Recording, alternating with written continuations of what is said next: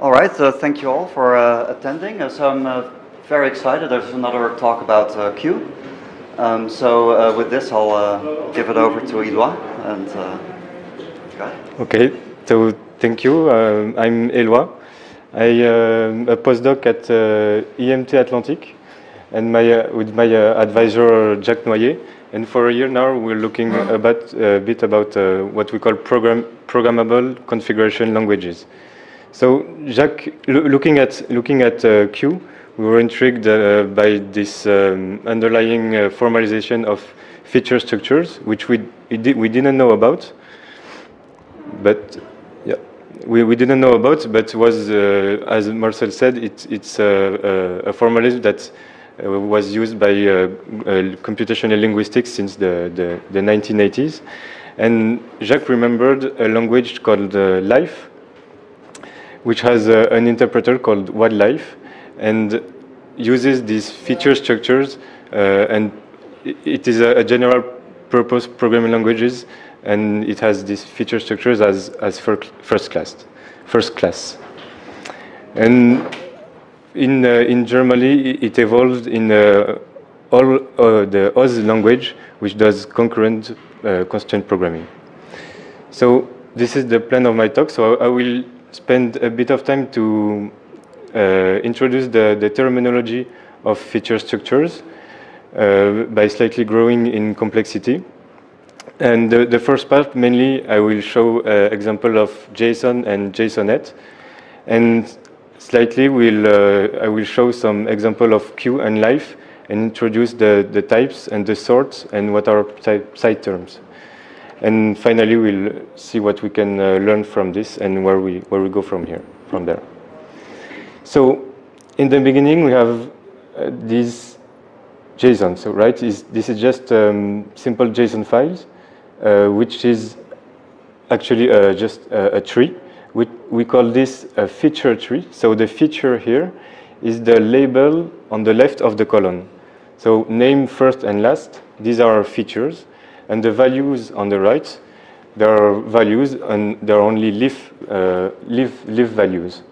And there are simply typed. We can have strings, integers, etc. But no types. This is just a static JSON, and we cannot do much about it. So what can we do with JSONet, for example? Oh no, for the first thing I want to mention is the representation of this tree. We have these two kinds of representation where we label either the nodes or either the edges of the tree. We call the first one we call them terms, and the second one is actually the feature trees. This is what we'll talk about. So what we can do with these trees, in JSONet we can merge them with the plus operator. And here we have two trees with distinguished features. So when we merge them, it's simple. We just unify, we just identify the roots, and we can add new features like that. It gets more complicated if we have colliding features. Here name is colliding with the name on the top, and we add a middle name to Jane, and the preferred contact here is another value 1 instead of 0. And what will happen here is that we kind of embed the two graphs together. We match them by features, and the semantics here with JSONet is simply to override the subtrees completely. So another thing we can do with JSONet, and we want to do with our configurations, is to have references within the tree. So here what JSONet does is that essentially it has the $sign that is the label of the root tree, and by projecting this root tree, we obtain references, path references by projection, and the self keyword is for local roots. But you only reference structure by going to the root and going down with projection. Last thing with JSONet is functions. So here we have a helper function getAdder, which is a call to a function, and the function is defined outside of our data representation. So we are moving from the data representation world to the functional world. I won't say too much about this now. And so the semantics of functions is reduction. So the call of the function gets reduced to the value. So what Q does different is that it have the features are scoped. So you can access features which are neighbors or parent features. And we also have the same path, the path references. And the semantics of these references are copy. We actually do a copy of the node that are below the feature that we are referencing. But this is not the only way in life. What we do is for references we have logic variables. So here I reference x in 3 places, and they unify seamlessly. There is no copy. It's a unification process, and you see that the structure of the program looks the same, except that we have this @ sign here at the top, which we'll see more about it. But this is what we call a sort, and features are sorted. So let's look at. So we know now that Q has this built-in type hierarchy, and put it simply, it is just symbols that are ordered, have a built-in order. And with this type hierarchy of basic types, what is good is that it extrapolates to order on structure. So we have this subsumption relation, and all structures are ordered. What we can do with this, so just a small example to illustrate. We have a schema patronym, so the dash is to close the structure, meaning that we cannot add new fields. So I have two schema definitions here, and I can kind of instantiate them by making a copy of it. Here I have a new object which has the feature Jane, and the name is a copy of patronym, and we specialize it by adding a middle name. And here, contrary to JSON, we see that the feature just gets added because of the subsumption relation. Values are only refined. So it is a copy mechanism, and actually we need this copy mechanism to make multiple instances. Because if it was logic variables and co-reference variables, we would change the schema by just instantiating one value. So this is not what we want. We want actual copy to make multiple instances of a schema or a type. So going more into life and sorts. So what are sorts? There are just the labels that are on the node, and the user, the programmer in life, can declare any symbol to put on the top of the node here. So here I have the sort Jane, and I have the features, the feature attached to the tree, and the tree has a label called Jane, and the name has a label called patronym. But here, apart from the co-reference versus copy reference mechanism with the variables, essentially it's the same as before, as in Q. But what we can do with sorts is that we can actually declare a sort and attach to it a feature structure, thus making some kind of real typing. So here we have the patronym with the colon sign, and with this definition I can have this variable j, which has the sort Jane, which is just declared. We don't need to declare it specifically. We just put it in the top of the tree.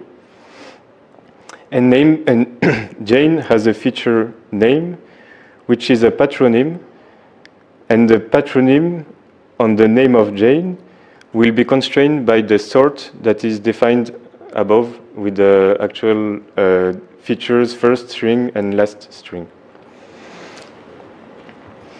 And with this sorts and distinguishing the declaration of sorts and the features that are attached by it, we actually have we can do general induction. We have induction mechanism.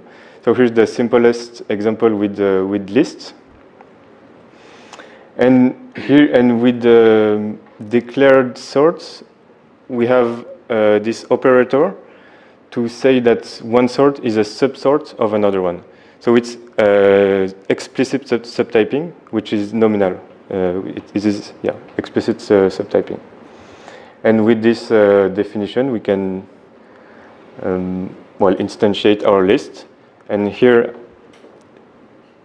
I have a list which is extensible. So I have a variable L, which I first attach it a consort with a head value. So this is the first value.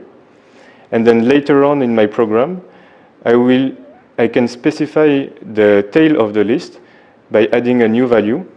And here I attach to the tail feature the x variable. And variables are globally scoped, so I can further in my program refer to this variable and specialize it further. So if we try to do this in Q, well, Q doesn't allow this structural cycle, which is an option. And if we do it naively, we don't think too much, we can easily have problems by doing induction. But this is normal. And actually, there are many ways to do induction and recursion with Q, but nothing general, nothing standard. But we can do it if we're willing to. So what is actually life? So quoting from a paper, life is a trinity, meaning it has these 3 dimensions of types, functions, and relations. So we saw that users can define their types, but users can also define functions that works by pattern matching. And also we can define predicates that works like that works by unification. Because essentially life is a subset of Prolog where the terms are what I called psi-terms, so feature trees with labeled roots. And with this, okay, this failed on the last compilation, but what, yeah, completely. It's about the underscore. Yeah, I changed the case and the underscore failed. But what I mean here is that a psi-term, so everything is a psi-term, is a feature tree with a labeled root, and depending on the context of the declaration above, a psi-term can be interpreted as a type. This is the first example, as a function. GetOther is just getOther is a sort, is just a label, and we attach it parameters, and parameters are just a list of feature structures. So it is just one feature structure. And we can also have predicates is valid other, which has another semantics, but it's all psi terms. So a bit more about describing features. So we talked about inheritance and structural and nominal subtyping in life. So we have induction, but since life is a null programming language, it would be terrible for configuration. For example, it doesn't have the closeness mechanism, and it's really a basic, a very small language that is really expressive, but you really have to implement everything if you want to do a configuration language based on life. but it gives some insights. So since it is a subset of Prolog, what we can do with this? Well, we have queries, unification, relations, predicates, etc. And moreover, we have these control flows. So for example, with disjunctions and backtracking, and when I look at this, I think that with disjunction in Prolog, you can enumerate the solutions one by one. And with backtracking, you can look where the value was instantiated before, etc. So I'm thinking debugger, I don't know. And it has read-write functions for outside world and modules and things like that. And we have also functions in life, so we can define our own functions. And we have many built-in functions to manipulate the psi-term, to manipulate the data, the data, to look into it, and to make transformations to it. And it has this nice mechanism of residuation that allow to call a function on a variable that is not yet instantiated, and the function will be evaluated when the value gets fully instantiated. And this is powerful to implement many things. So if we look back at Q and in a more general sense, programmable configuration languages, we can try to identify what are the types, what are the sorts of our languages, and what are the functions and what are the relations. So in our understanding, so in Q, we have these basic types which are ordered, so they are basic sorts. The struct, I believe also it's some kind of sort. And we interrogate about the annotations that Q has to put on the label of the features that allow some kind of control on how the merging operation takes place. We can say that a structure is closed, or we can say that a field is private or optional, etc. Are there sorts? Are there types? Are there kinds of sorts? This is not yet clear. We don't know. And what are the predicates of Q in our understanding again?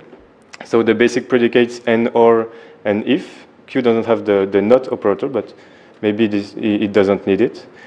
And so it has this great addition that is nearly impossible to implement in life without using functions, is this unary constraints and validators, which allow the programmer to give one expression to a binary operator, just making it a constraint.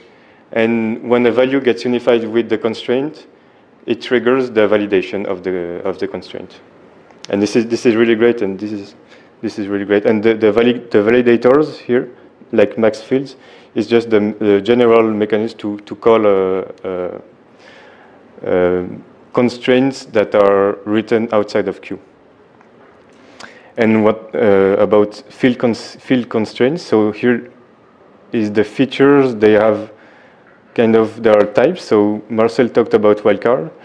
These are predicates. Yeah, I think so, but I'm not sure. This is complex semantics actually, for us actually. And so what are the functions of Q?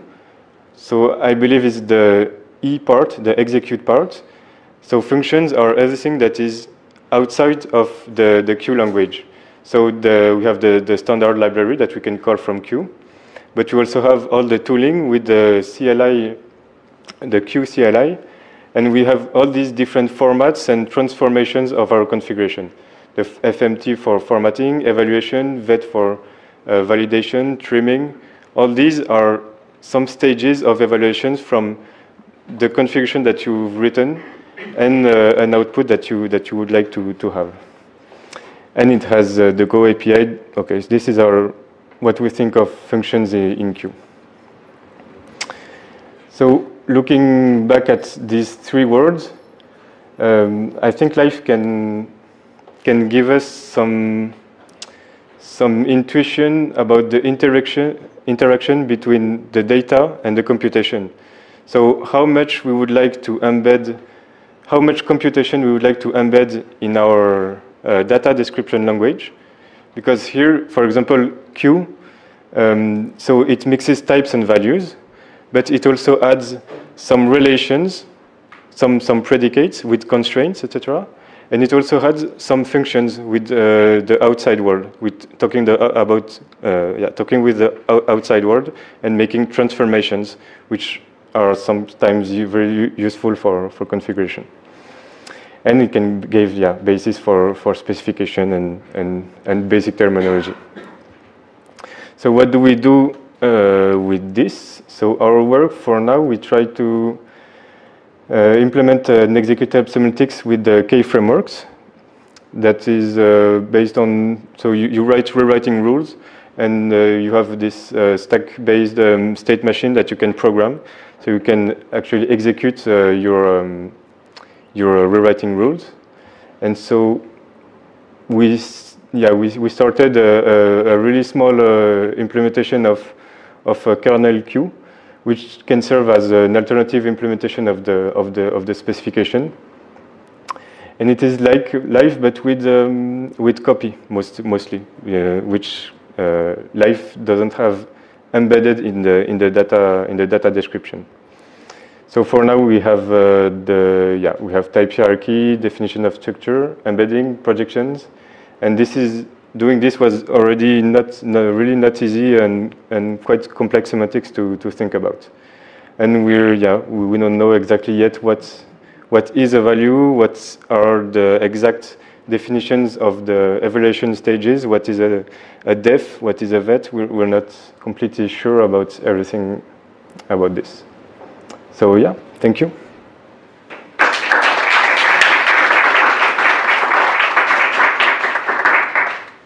Yeah, thank you. Very interesting.